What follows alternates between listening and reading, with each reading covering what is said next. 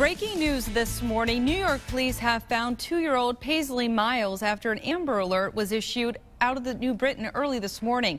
Police say the child was taken by her father, Patrick Miles, you see here. According to police, they're still searching for him. The toddler was taken from North Mountain Road in New Britain. That was the last location Patrick Miles was seen. Police are now saying they're investigating a suspicious untimely death at that home. We have a crew on the scene and will continue to follow this developing story.